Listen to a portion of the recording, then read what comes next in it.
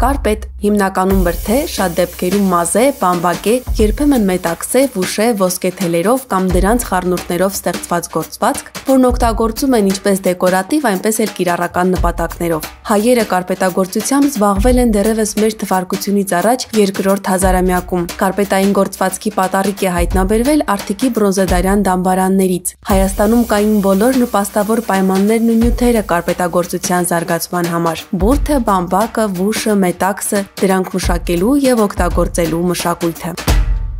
Ես Գոհար Թաթևոսյանն եմ,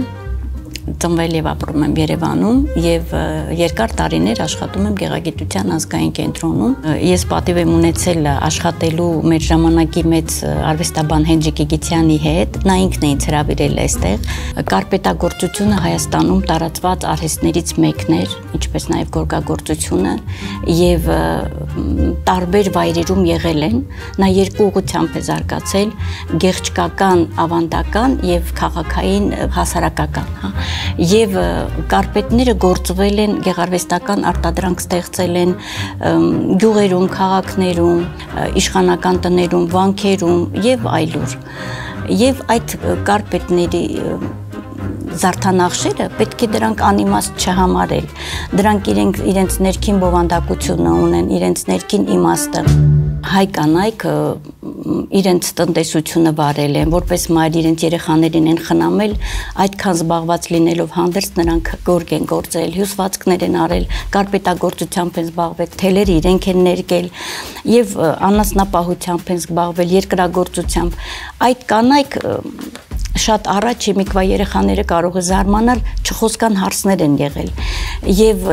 գործել են իրենց դժգոհությունը, կարծես իրենց նեղվածությունը հաղորդել են այս գործի ընթացքում, գուցե երգել են նաեւ ժողովրդական երգեր եւ հայացքն ուղղելով լուսատուներին արևին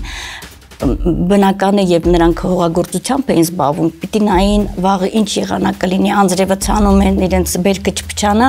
եւ այդ ամենը լուսատուները, այդ շրջապատող միջավայրի էլեմենտները տեղ են գտել իրենց աշխատանքներում։ Կարպետի զարդանկարները բովանդակային առնչություններ ունեն հայկական կիրառական արվեստի այլ ճյուղերի հետ։ Դրանք հիմնականում երկրաչափական, կենդանական եւ բուսական են։ Խաչը հայ կարպետագործության մեջ լայն տարածում ստացած զարդանախշ է։ Կարպետներում հաճախ են հանդիպում ընտանի թռչունների, կենդանիների եւ մարդկանց պատկերների։ Գոյություն ունեն նաեւ բազմաթիվ վիշապակարպետներ, որոնք շատ ավելի հայտնի են օձակարպետ անվամբ։ Կարպետի այս պարզունակ շրջանակը շատ հեշտ է, ինձ թվում է ամեն տները, ամեն հայրիկներ իրենց բալիկների համար կարող են պատրաստել փայտից։ Երկու շարք մեխերն են գնում, մի սանտիմ հեռավորությամբ են մեխերը, մանր մեխեր։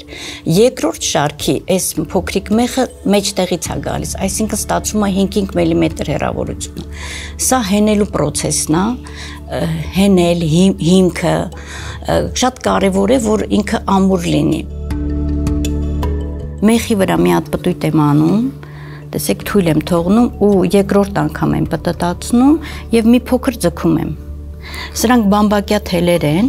տարբեր միլիմետրերով, տարբեր չափերի գոյություն ունեն։ Այս գործընթացն անելիս ուշադիր ենք լինում, որ ոչ մի մեղ բաց չթողնենք։ Հակառակ դեպքում պետք է վերադառնանք եւ լրացնենք բացը։ Այս եղանակով թելն անցկացնում ենք բոլոր մեխերի վրայով, չմոռանալով այն ձգելու մասին, այլապես ամբողջ հենքը կթուլանա։ Եթե աշխատելիս թելը կտրվում է, ապա հանգույցն անում ենք ոչ թե կտրված մասում, այլ մեխերին մոտ, որ գործելիս չխանգարի եւ աշխատանքի տեսքը չխաթարվի։ Գործքը սկսելուց առաջ շրջանակի ներքևի հատվածում ստվարաթուղթ ենք դնում, որպես հենակետ։ Գործում ենք նախապես արված էսքիզի համաձայն։ Ամենասկիզբն եմ ուզում ցույց տալ, որպեսզի հանգույց չլինի, հնարավորինս թելեր չլինեն։ Ուրեմն թելը երկու տակ եմ անում, այս ծայրը այսպես մտցնում եմ սկիզբը եւ սա մեջից հանում եմ։ Ես կարճ թել վերցրեցի, բայց սա մի փոքր պիտի կծկել ձեռքի տակ, շատ մեծ էլ չէ, որ այս տեղափոխելուց ինքը չտուլանա, այսպես, սա չի նկատվում ու սկսում եմ գործել։ Հիմա այսպես սկսել եմ այստեղ, սա շարունակեմ հետ դարձը։ Այս ներսի կողմից եմ թելը տանում, ներսի եւ այսպես դուրս եմ գալիս։ Մկրատով մի փոքր ծանրություն տվող իրեն խփում ես իջնում։ Մյուսը էլի ներսի կողմից, այսպես, ու մեջից հանում եմ, այսպես ոնց որ փոքրիկ ծորեն լինի։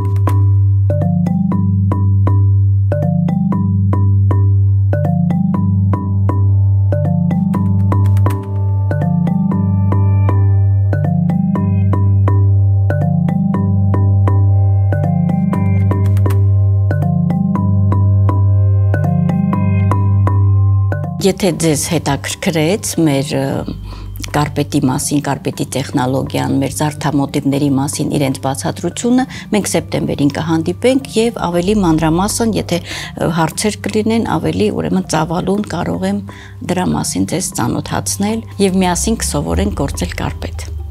Համահայկական մանկապատանեկան նկարչական ամենամյա մրցույթ-փառատոնը 2021 թվականին անցկացվում է հայոց պետականություն ինքնաճանաչում խորագրով։ Այն նվիրված է մեր պետականության անցյալին ու ներկային, դրանց իմաստավորմանն ու գնահատմանը, ապագային մեր տեսլականին։ Այս տարի փոխվել է մրցույթ-փառատոնի ընթացակարգը, այն կիրականացվի առցանց ցուցադրության, վարպետության դասերի, սեմինարների եւ հարց ու պատասխանի ձևաչափով։ Համահայկական մանկապատանեկան նկարչական ամենամյա մրցույթ-փառատոնի նպատակը Հայաստանում եւ Սփյուռքում բնակվող հայ երեխաների գեղագիտական կրթությունը զարգացնելն ու արվեստի նկատմամբ հետաքրքրությունը մեծացնելն է։ Մասնակցել կարող են 6-ից 18 տարեկան արվեստասեր եւ ստեղծագործական շնորհք ունեցող հայ մանուկներ եւ պատանիներ ամբողջ աշխարհից։ Առցանց դասընթացներին եւ մրցույթին մասնակցելու հայտերն ընդունվում են մինչեւ 2021 թվականի սեպտեմբերի 15-ը։ Համահայկական մանկապատանեկան նկարչական ամենամյա մրցույթ-փառատոնի ընթացակարգի եւ մասնակցության պայմանների մանրամասներին կարող եք ծանոթանալ Գեղագիտության ազգային կենտրոնի կայքէջից, Facebook-ի եւ Instagram-ի պաշտոնական էջերից։